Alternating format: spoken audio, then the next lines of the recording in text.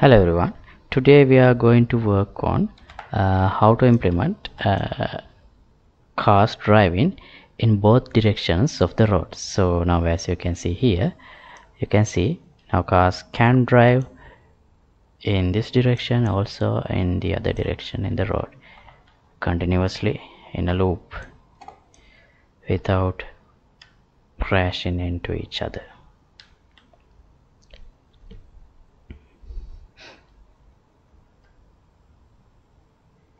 So yeah, let's see how to implement this today.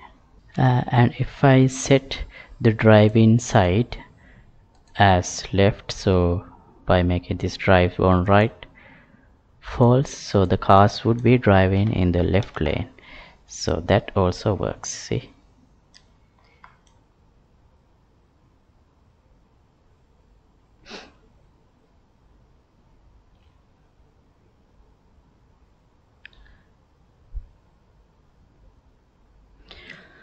okay, so yeah, let's see how to implement this today.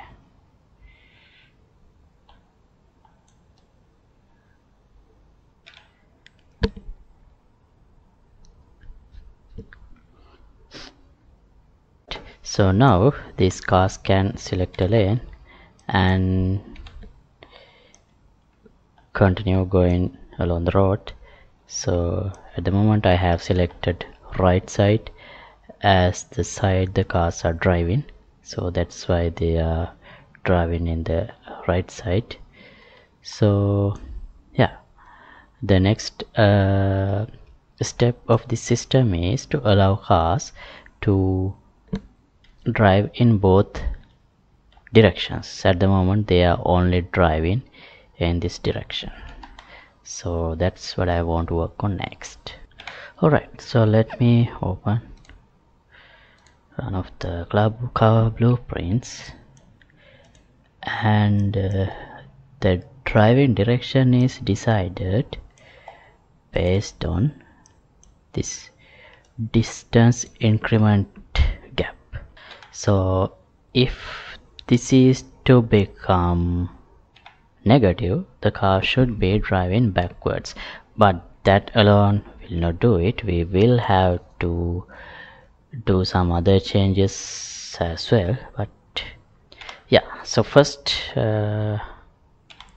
let's add a variable driving forward. By default it should be true, right? Then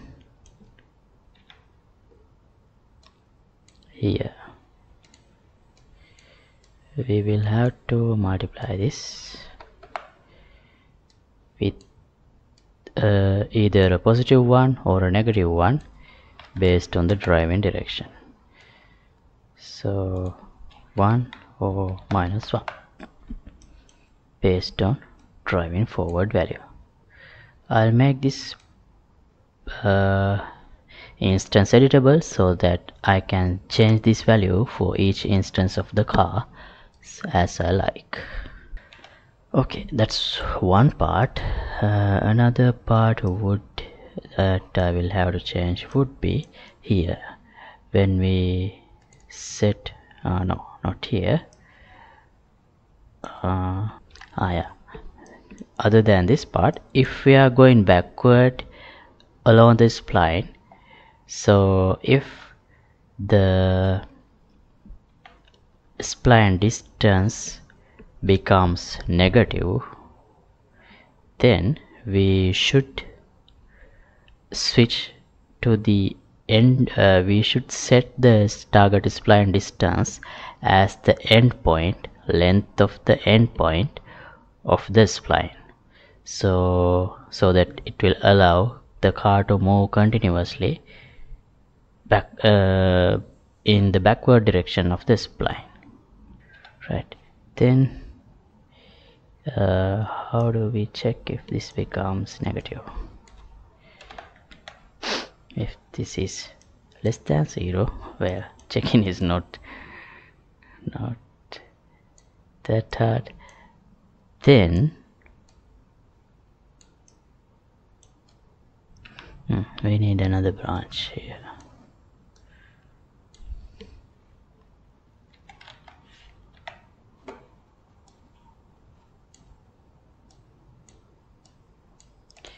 If this is true, if this is false, this is the path we need to take. If this is true, we should set target spline distance as the length of the spline. Okay, and one more place I need to update is get in the left lane and right lane, and also find the next target. So when we find the next target, here we increment the spline distance using a positive number. So that's fine. Yeah, but after getting the positive number, we should get a point before the closest point as the next target, since we are driving backwards, instead of getting a location in front of the closest point. So here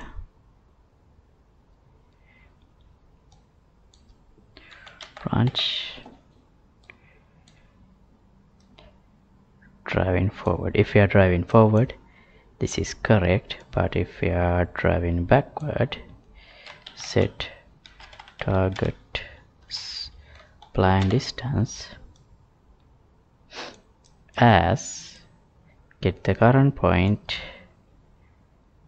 and subtract 1000 units and take that point. And if this is less than 0, do a selection. If this is less than 0, we should use the spline length as the target value. Otherwise, we can use the same value. Okay, now let's check without making any changes if the cars are driving correctly. I still didn't change the driving side, but the car seems to work fine.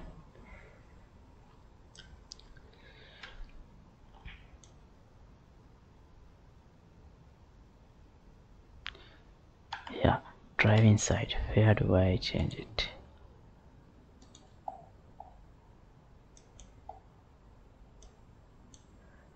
Here, drive on right. Okay, so this is if we are going forward.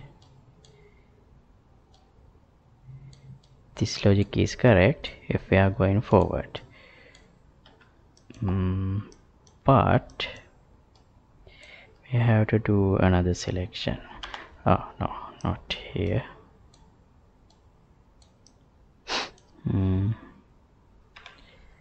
Here,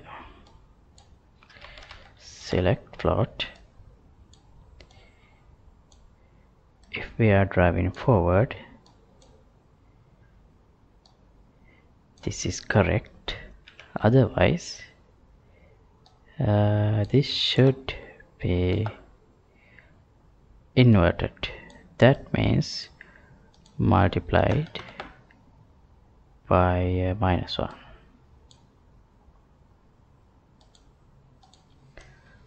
Right, now for all the cars, let me make this false, the driving forward, and let's see if it works still.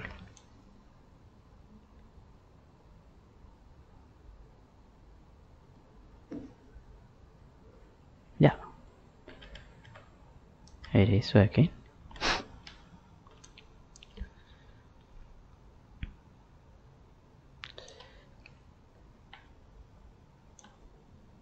and they are still driving on the right side, on the right lane, which is correct.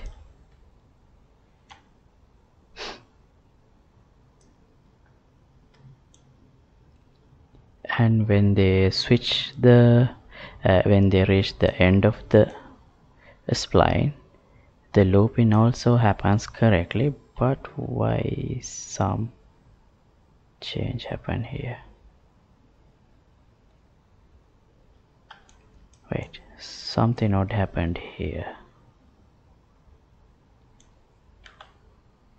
That may be because of this change in rotation. So if I mesh it, it should be fine. Let's see.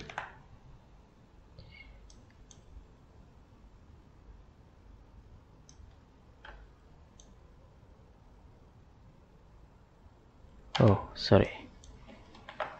After making any changes into this spline, I had to recompile the class. Otherwise it becomes problematic.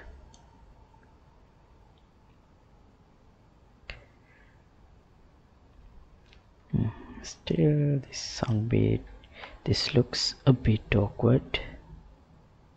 See, the target point goes here for some reason. For temporarily, only temporary, but target point goes over there.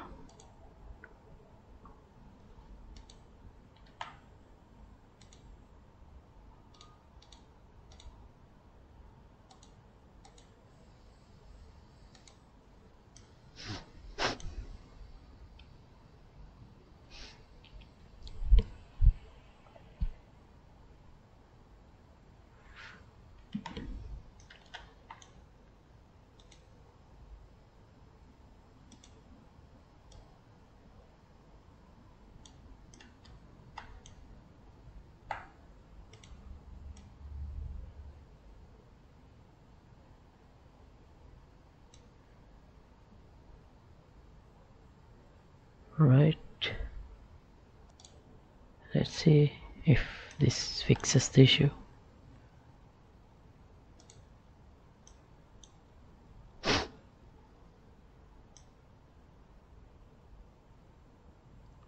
Oh, sorry, need to compile.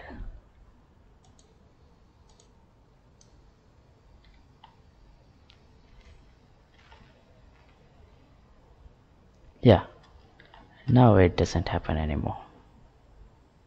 Great. Maybe some issue in the spline, but when the endpoints are closer together, it works fine.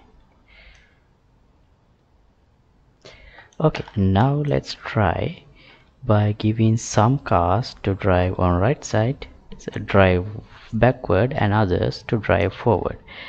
Since there are many cars that can cause collisions,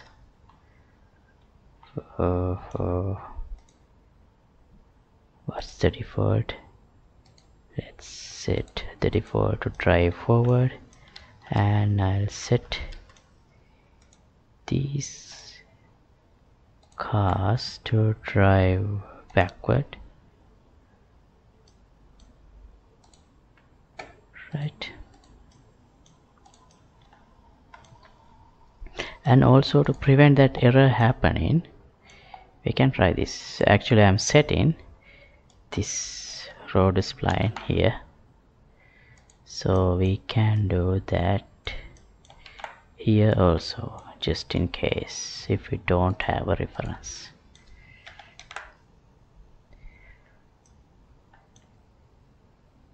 Great. Now these cars going in the other direction, while other cars going in the opposite direction.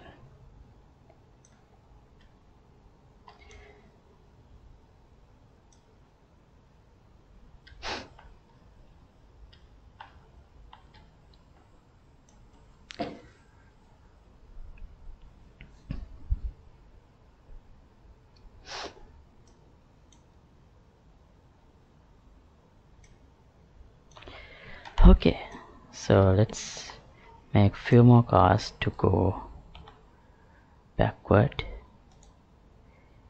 This one, this one, also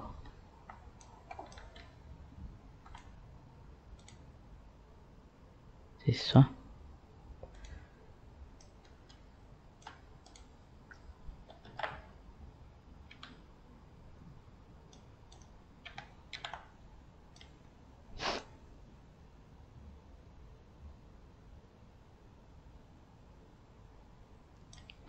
Right.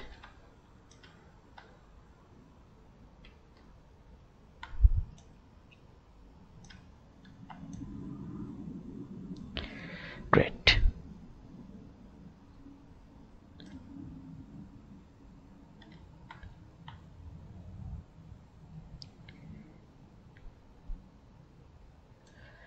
Alright, so that part is also complete.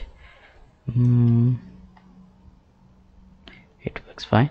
Now the next goal is to have some variable speed. So in straight parts the car should go faster, otherwise the car should brake, and also implementing some overtaking mechanism. I'm still not sure how to do that, so yeah, let's look into those improvements in future episodes. So thanks for watching. As always, project files will be available for the download in the Patreon page. Link would be in the description below. And if you like to support my work, you can get the membership of the Patreon club. See you in another episode. Goodbye.